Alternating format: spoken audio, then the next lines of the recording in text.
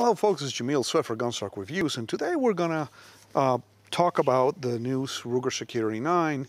I've done the overall video on it, but we're gonna do several videos to show you different features of the pistol and ask questions. So let's get right down to it. Well, the first thing we're gonna talk about is a lot of people have a couple of misconceptions. I would call them some of the myths in the gun industry, that this pistol has a magazine safety. Well, it does not. A magazine safety is a safety that when you have a magazine outside of the pistol will not fire. Some Ruger pistols do have this feature, but not this one. So let me show you. Pistol is cocked, ready to go, it's clear. I'm gonna put a magazine on, click, fires. We're gonna do it again, so we're gonna go ahead and remove the magazine,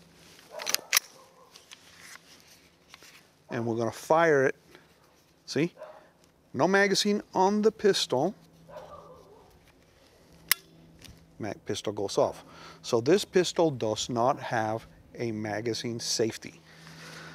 Stay tuned to Gunstock Reviews. We're gonna keep looking into this pistol and seeing other features on it.